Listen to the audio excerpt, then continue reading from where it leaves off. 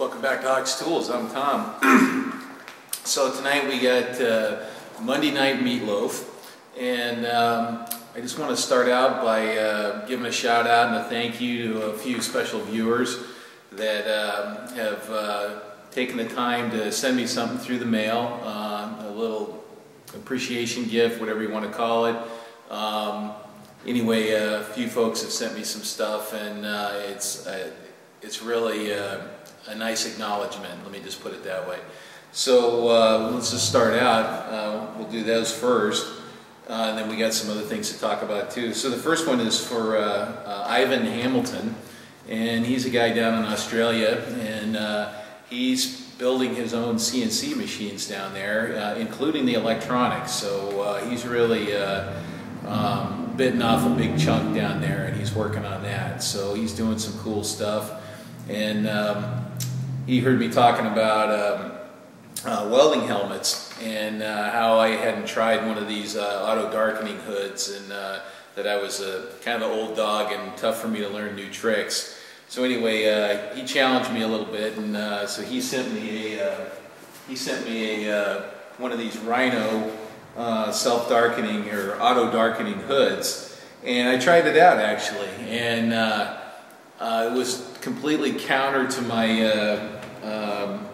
all my training. You know, I really wanted to flip something down because I didn't want to strike the arc while I was still looking at it. I closed my eyes inside the hood and everything. So anyway, they do work, but immediately I discovered, or I was limited by another one of my own weaknesses is I need magnifiers in my hood. So anyway, I have a pretty good magnifier in my regular welding hood, the one you guys see me using all the time. And I was looking online and I couldn't find one specific for this hood. So maybe if somebody knows where you can get a magnifier for a Rhino hood like this, send me a comment, let me know, because I'd like to experiment with it a little bit. It's a little heavier than my other hood, but that's okay, that's not bad. It's got good coverage, and it does work. So anyway, Ivan, thanks very much for that. I really appreciate it, and we're going to try it out. So we're going to thoroughly test it. So the next one is a guy, John Riley, and he really liked the bottle lift episode that we did for lifting the gas cylinder, and I mentioned that I wasn't happy with the ratchet strap buckle and all that. So he took the time and he wrote me a little letter, and we communicated on email a little bit, and he sent me a couple of really cool kind of heavy-duty military oops, oh, there it is. I was pulling on the wrong side. So these are military buckles. They look like they're off a parachute rig to me. And I really love them. They got a knurled knob here, and they got this thing's welded on. Anyway, these are looks like you could lift a milling machine with these, and they're still fairly light. Anyway, so we might try putting one of those on that bottle lift so that we're not feeding that big buckle through. So anyway, that's John Riley. Thank you very much, John. Appreciate that. Mrs. Ox was looking at these and really liking the looks of these for a project to her, so they might go over to her. But anyway, thank you very much for that. So the next one here is a kind of a local guy, and he's one of these guys that reads the stuff in the background of the video. So he saw something on my tool list up on the bulletin board there, and sent me a little tool, and it's an adjustable parallel. So, and it's the smallest one that they make. And what was interesting is that I don't have any of this A size, and I just recently saw one for the first time, and I realized it was smaller than my smallest one. So, of course, there can't be a tool that I don't have, you know. I mean, so I had to possess one, and so I wrote it down so I wouldn't forget about it. Anyway, Tom's a nice guy, and he appreciates the videos and the time that I take to put into this stuff. And so he sent me a little gift, and it was one of these parallels. So now I use them in pairs, so I'm going to have to buy another one, and nobody sent me another one. I don't need another one. I'll get one myself. But it's a really nice Starrett 154A adjustable parallel. So thanks very much, Tom. Appreciate that. Very nice. Okay, so the next one is Brad Martin. So Brad has a little business called Tactical Keychains. So I think it's www.tacticalkeychains.com. And anyway, he and I chatted on email a little bit, and he sent me some toys to play with, and we're going to shoot a little video with using one of his toys. And this is one of his products here, and I'll zoom in on this stuff so you guys can see it. And what it is he makes them in his garage, I guess, and anodizes them and everything. It's a little titanium folding lockpick set. So it's got a bunch of picks. It's got a bunch of picks on one side, and then on the other side it's got the tension tool, which you can pop out. It's got a quick release little thing, so you can get that in the lock, and then you can work the lock. And then when you're all done, when you're done and doing what you're doing, whatever you're doing, picking locks, you can put this all away in your pocket. So anyway, we're going to demonstrate that. I got a great little idea for that, and we'll shoot a little video on that too. So thanks very much, Brad. Appreciate that. And he sent me a couple other little things too, just to try out also. So thanks, Brad. And then when I got home today, there was a little package there, and my wife said, "Geez, you get all these little boxes all the time." And I said, "Oh, really?" And so I looked, and there was another little box there, and so I opened it up, and what was inside was a nice little letter and some tungsten electrodes. So this is from Joe Bonfiglio in Pepperell, Massachusetts. And he bought a big box of tungstens, and which is, he says, is a lifetime supply for him. So anyway, he sent me a couple to try out, and I appreciate that. They're lanthanated, and they have cerium and zirconium in it. I've used the lanthanated ones, and I actually really like them. They carry more current than your standard thoriated electrodes. A lot of people are worried about radiation problems with thorium, and anyway, I'm still here. I've been doing it for years. I've been welding since I was 9 years old, okay, so maybe it affects some people. It hasn't affected me, so anyway, thanks, Joe, really appreciate that. And he sent me some tungstens and a nice note here. I'm not going to read the whole note. It's kind of between me and him, and so I just wanted to say thanks, Joe, for that. Okay, so that's kind of it for the acknowledgments there right now, and we're going to talk about a couple other things here. The coolant, my coolant dispenser is getting a lot of attention. It's been seen in the background of the videos a couple of times now, and so people are real curious about it. So we're going to talk about that. We're also going to let's see, what are we going to? Oh, somebody was curious about the take torch holder, so we're going to talk about that, and I got a great story to go with that one. And then we're going to shoot a little video with Brad's folding lockpick set. So okay, so let's get going here. Okay, so here's the coolant dispenser. I'll give you guys an overview first here. So this is something that I've been working on for, I don't know, 6 months or something like that. I've used Cool Mist things before, but I wanted to create my own because of the fogging effects of the standard Cool Mist system. So Mr. James Kilroy kind of beat me to the punch there, and he identified some of the same weaknesses as I did with the cool mist. So he started building a system. So I've been following him pretty curiously, and a few people have commented on this rig here. So what we have is we have air coming in here. We have a low pressure regulator here. This is the part that I made that's special. And then my pressure vessel and my coolant storage is just a 2-liter bottle here. And these are good to almost 200 psi here, just for people that are wondering about that. And I'll give you 2 guesses how I know that, and the first guess doesn't count. Anyway, so you can have these are literally free, and so you can have a whole bunch of this stuff already mixed up sitting in the corner, right? And then you just swap these out. And so I matched there's a very special thread on the bottle, and I matched that thread on the bottle. It's a buttress thread. It's a weird bottle buttress thread. And then there's a gland seal here, and but the nut's the trick part here.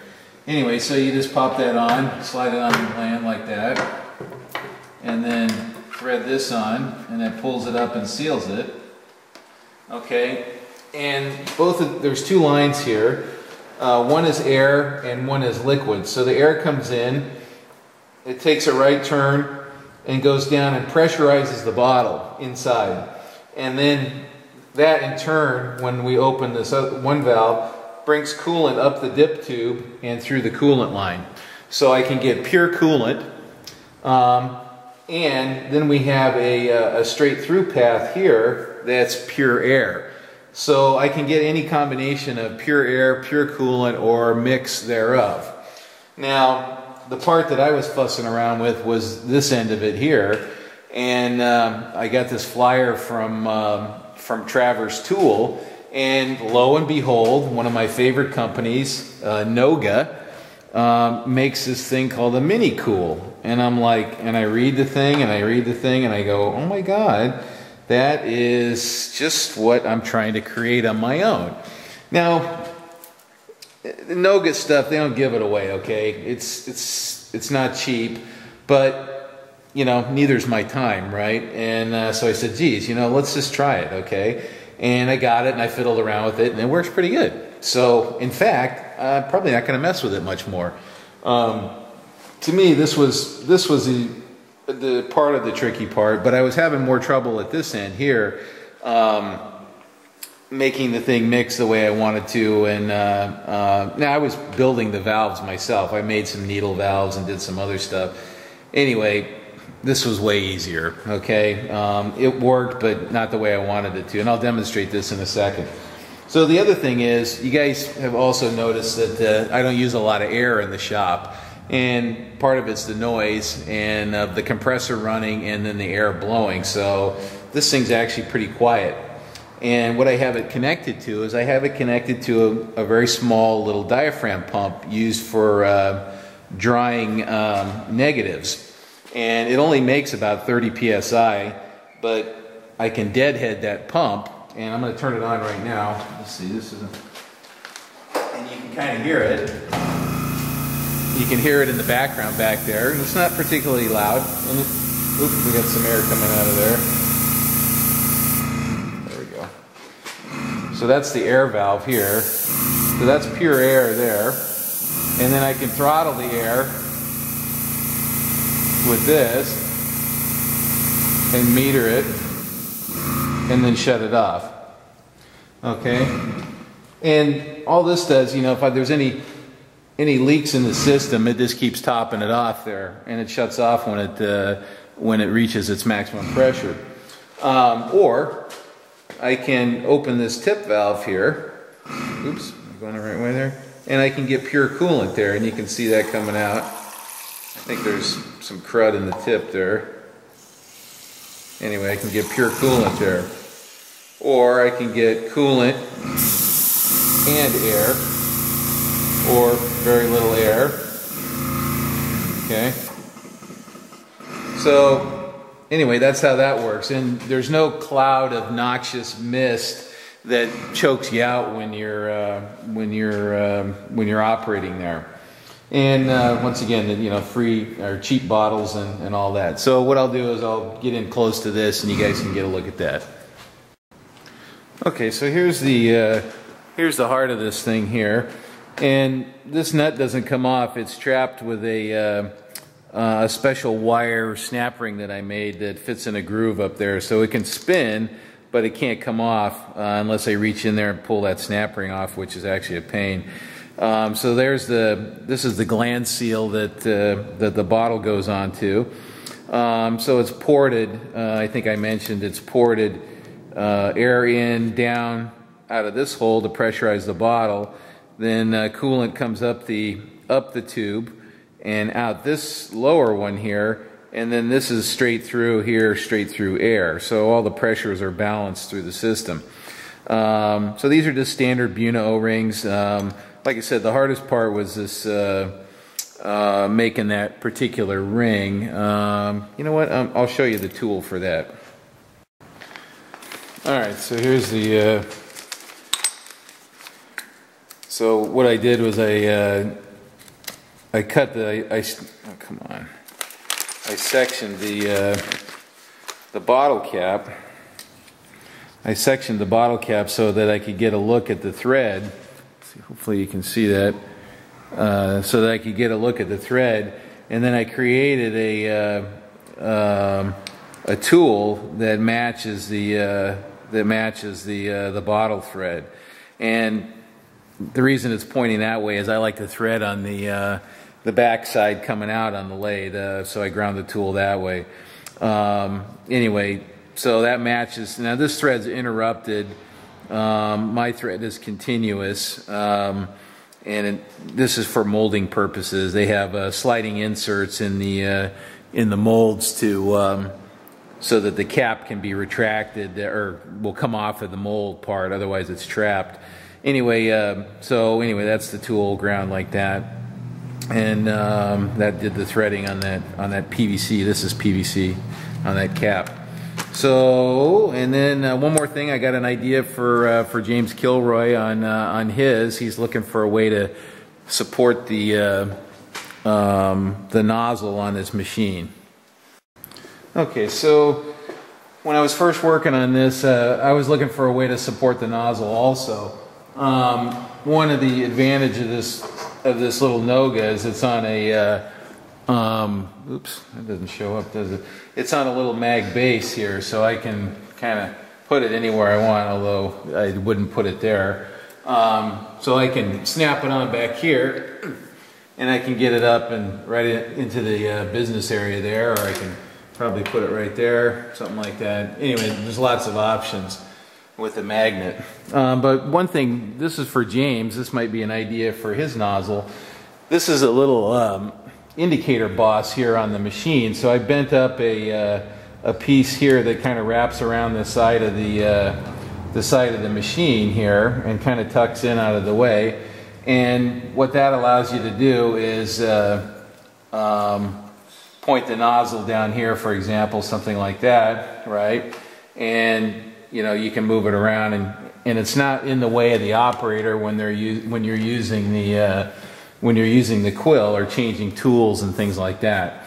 So all this is a piece of 5/16 cold rolled here that's bent to kind of wrap around the spindle and fit in that indicator hole. So maybe that idea will work for you, James. I'm not going to use it. If you have this boss on your machine, let me know. I'll send this to you, and you can test drive it, okay? And we'll get this idea ironed out between the two of us and get it working really good. Okay? Anyway, that's it for the coolant system, and thanks James Kilroy for getting me off my butt and making a video about it. So he was pestering me to show my system there once he got a look at my 2-liter soda bottle. Okay, so we're over here at the welding bench, and somebody was asking about this TIG torch holder here, and it's just a magnetic base, and it's a 1/4-inch rod that's bent in a kind of a peculiar way so that you can put your TIG torch on there and that you have a place to put it. So the problem is if you know, you're welding on some hot stuff and you kind of lay it down, you end up melting the leads or the water lines or something like that. Or worse yet, you do something like this and lay it down across your leg. Now, I got a really good story about that, and I'm going to tell you that story. So anybody that's done any amount of TIG welding knows that these cups and this whole business end of this gets pretty hot. So many years ago, I used to teach welding at a school in Oakland, and I had a welding student, and he came up one night. This was on the night shift, and he was kind of acting sheepish, and he says, he goes, "Oh, I burned myself." I said, "Oh, really? Let me see. You know, what's the problem, right?" And he says, "Well, it's kind of in a private place." And I said, "Oh, really?" I said, "How bad is it, right?" And he says, "It's kind of bad." Anyway, what he had done was he was welding, and he did that very thing and laid it across his leg, and the tip of this contacted the tip of his business, or his junk, and burned the very tippy tip of his the business end of him. Anyway, he was in a bit of pain. So what we did was we sent him over to, there was an industrial clinic down the street from us, and we sent him over there and said, "Well, just go over here, you know, they'll patch you up, and you know, you come back and when you're done, right?" So we sent him off, and he comes back pretty soon, right? And we're like, "Yeah, what's going on?" And we said, "Hey, well, what's going on? What's the deal?" He goes, "Oh, they said we don't treat that kind of stuff here." And we're saying, "Well, what are you talking about?" And apparently when he dropped his pants over there and they took a look at it, they thought he had some kind of STD, and because he had a big blister or something down on his winky. And so anyway, we said, "Oh my God, the poor guy, right? He's hurting, right? And he just wants to get patched up, right?" So we called over there and said, "Hey, listen, this is the welding school. He burned himself. Treat this guy. You know, we're sending him back over there." And anyway, we sent him back over there, and the guy was, you know, humiliated and then turned away because they thought he had an STD, but in reality, it was a TIG torch burn. So remember that story next time you feel like laying that thing across your leg, okay? And so that's my funny TIG torch story. So I thought what we'd do real quick is, it only takes a second to bend one of these up, so I'm going to go ahead and bend one of these up so you guys can see what it looks like to get one bent up, and that'll be that for that. So, okay, we're going to go ahead and just bend one of these up real fast in my little bender here. And I'm not going to measure anything, I'm just going to eyeball the lengths here. So the first bend is not quite 90 degrees, so we'll go there.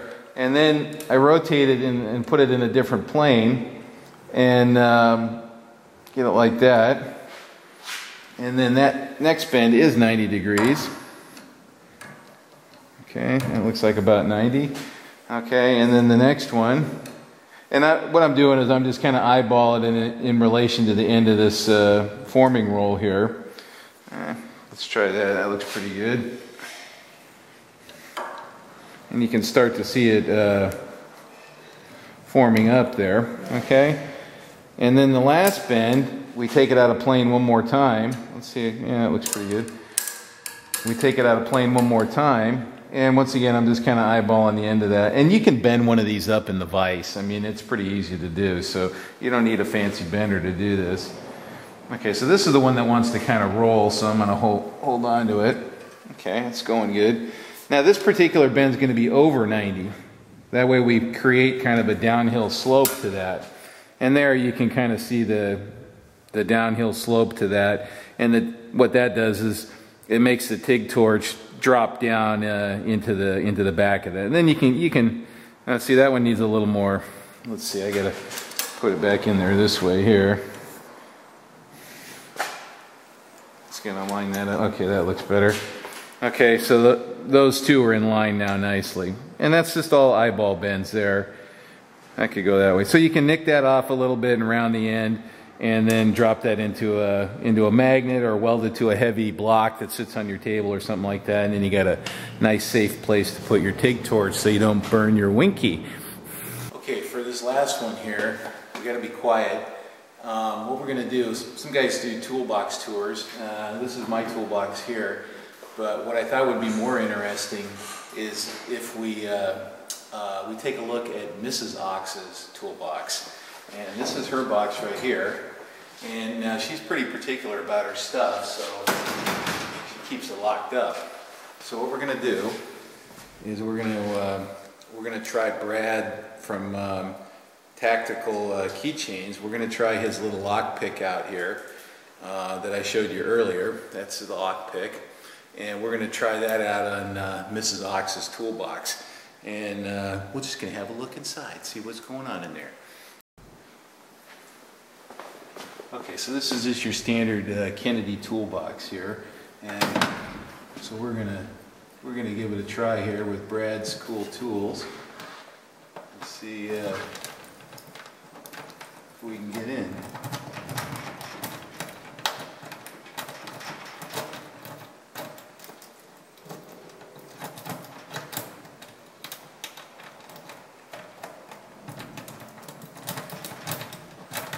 Oops, there we go. Okay, so we're in. Shh. So this is her old motorcycle that she had. She used to be in the Boilermakers Union, and these are her gloves. What else we got in here? Oh, countersink. Safety glasses. Oh, okay. Pipe fitter's books. She used to be a boilermaker and a pipe welder, so she's got all her little trade books in there. I got to put everything back just the way it was, because she'll know that there's been an ox stomping around in here. Oh, what do we got? Oh, so we got some anti-seize, drive pin punches. What else? Oh, okay, here's the fun drawer here. Combination square. A couple of them here. All kinds of neat stuff. Shh, be quiet. Files. Oh, check it out. Jackpot! Here's the keys to the lower part.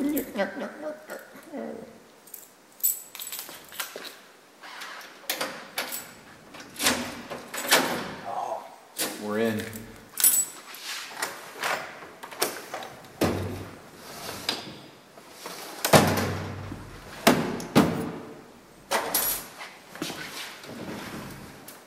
All kinds of cool stuff. Oh, check out these big old C clamps. Look at that.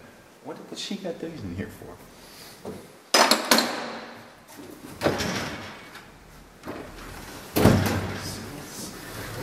Ooh, look at this.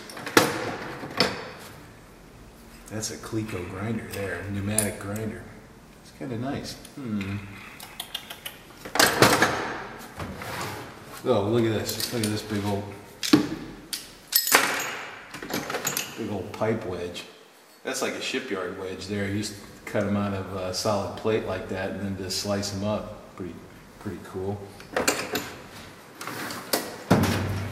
Oop, already. All right. Ooh, wait a sec. I think I hear. Shh. Okay, I gotta go.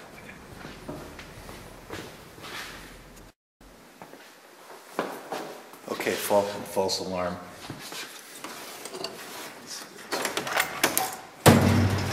Oh, check it out. Sweet. Oh, got her name and everything here. This is the snap-on drawer here. Nice. Oh, what's that? What do we got back there? Oh, gee, that's a nice wrench. Holy smokes. 1.25" Bonnie, but it's a black, like black chrome. That is a really nice wrench.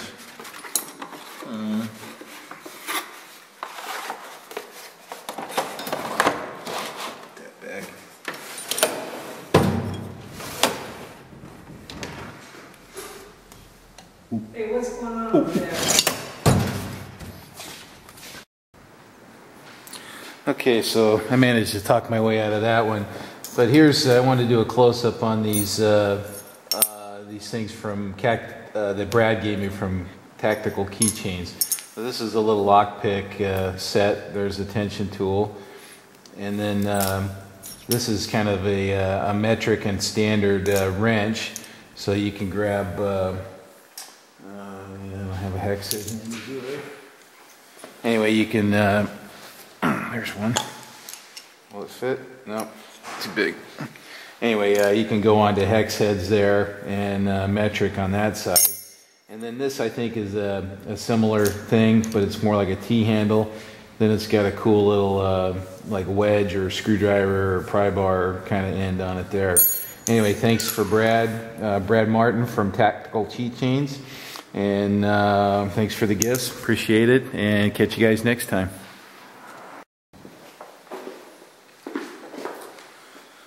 Okay, that's all I got for tonight for this Monday Night Meatloaf episode. And I hope you guys enjoyed it. I had a little bit of fun too. And I managed to talk my way out of trouble there. So I just want to say thanks for all the comments and questions, the good questions, and the viewer support that I'm feeling. So I'm just telling you guys that I feel the support and I really appreciate it. And you're making it known to me that you like what I'm doing. And for me, that's great because I like my trade, and I want that to get out, and I want people to see that it's fun and it's a cool thing to do. So anyway, thanks for watching, and see you next time. Bye.